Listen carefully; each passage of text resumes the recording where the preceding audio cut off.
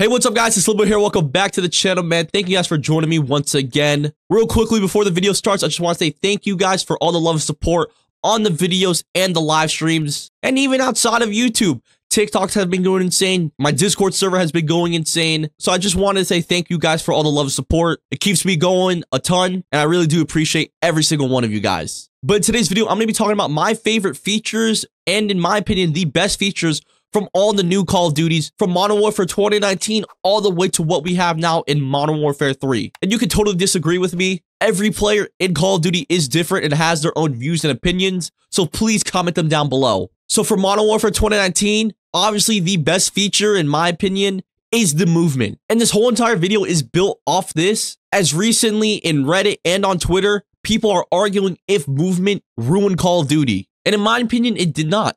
It added on to Call of Duty and changed the game forever. The movement in Modern Warfare 2019 has influenced every single Call of Duty after it in some way. And movement was so influential that it made a whole new community / part of the game. Since I've been playing Call of Duty since 2009, this entire movement wave has felt like trick shotting and sniping back in OG Modern Warfare 2 with FaZe Clan, Reverse Red, Obey, and other teams, and anything connected with trick shotting and sniping. Within the Call of Duty community on Twitter and on YouTube, there are now movement players, teams, and clippers whose entire playstyle is movement. Modern Warfare 2019's movement was the best part of the game in all game modes throughout multiplayer, Spec Ops, campaign, and especially Warzone. I truly believe if Modern Warfare 2019 did not have the movement that it had, it would have just been another Call of Duty. Modern Warfare 2019's movement can never really be replicated in the sense of how influential it was, and not in a game sense where you could literally just copy and paste the settings. Next is Cold War, and in my opinion, the best feature from Cold War was the gunsmith. I remember playing the beta,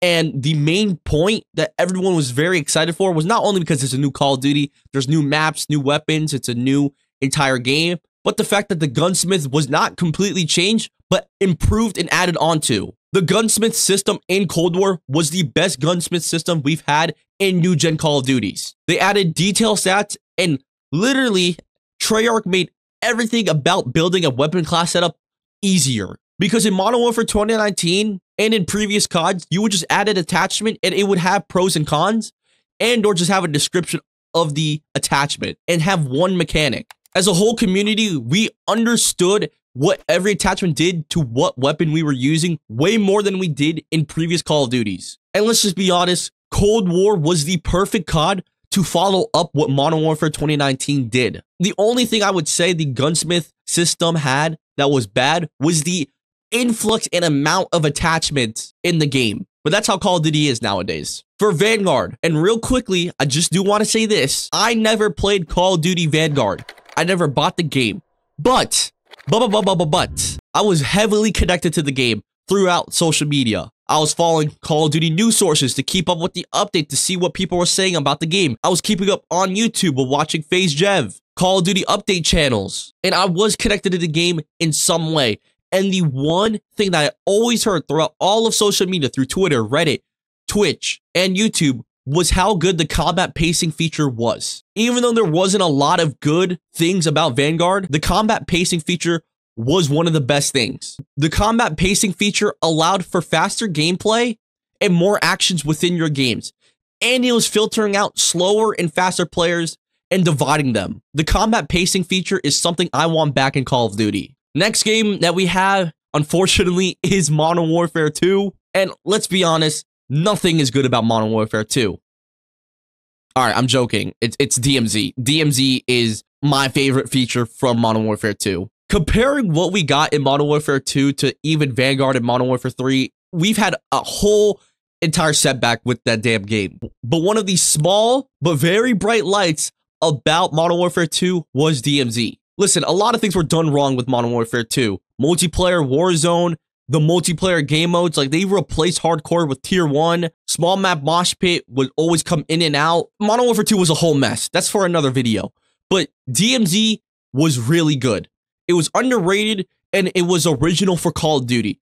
Yes, PvP, VE, extraction shooters are a thing, but within Call of Duty, it had never been done before, and up to that extent. Usually, the third game mode is either Spec Ops or Zombies, and seeing how Spec Ops is never really played and how zombies only is really done well by Treyarch and sometimes by Sledgehammer, it was really cool seeing something new for the first time in a long time. The best part about DMZ was definitely in the beginning. No one knew what to do in DMZ, and learning a new game mode, like a significant game mode in Call of Duty, is very fun. For example, look at Warzone. Yes, it's a battle royale, but it didn't play out like Fortnite and or H1Z1 or PUBG. And that's why I think I really enjoyed DMZ. In my opinion, DMZ should have been continued and not treated the way it was after Modern Warfare 2's life cycle had ended. Even right now, as I'm making this video and even when I'm uploading it, there's a community of DMZ players playing DMZ every single day. That is truly a commitment. Next, we're going to be talking about Modern Warfare 3. And in my opinion, the best feature or thing from Modern Warfare 3 is the maps. And I'm not talking about the original Modern Warfare 2 maps that were in Modern Warfare 3's launch. There's only a handful of OG maps from that game that are actually good. I'm talking about the new maps that were added post-launch. Every single map that I've played that's in Small Map Mosh Pit and even in Infected or 10v10 is really good. Every new Modern Warfare 3 map flows really well, and how they actually play out, depending on the lobby, is a huge part of why I've kept playing Modern Warfare 3. Also, there's new variants and versions of maps. For example, Shipment, DOS House, and Rust have different versions of the map in the game, and the looks and feel of every new map is an added bonus. Overall, I think every new Call of Duty since Modern Warfare 2019, the new gen Call of Duties, have had a good feature. It's just the fact that Call of Duty, for some reason, no dev teams throughout all the 3 dev teams builds upon what the last game did right and even wrong. Every year, it's a full hard reset on Call of Duty, and every year, the community has to adjust to an entire game. It shouldn't be like that.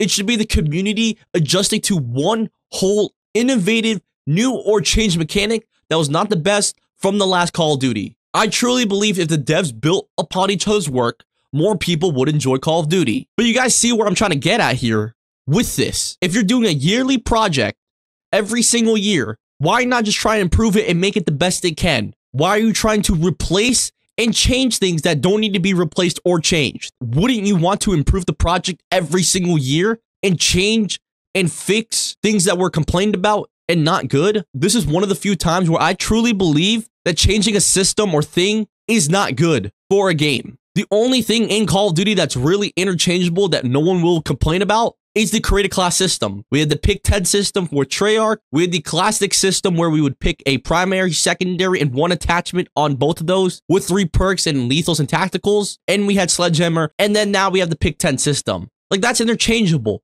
But changing the mechanic and features for every single Call of Duty every year is absolutely ridiculous. I just don't understand why every dev team tries to be different and tries to change the system and have their own spin on it, even when the system is basically perfected and loved by the community. But yeah, those were my favorite and, in my opinion, the best features from all the new gen Call of Duties. If you guys enjoyed, drop a like and subscribe. I upload every day, and comment down your favorite feature from any of the Call of Duties I mentioned. But yeah, it's been your boy Limbo. I'll talk to you guys next time. Peace.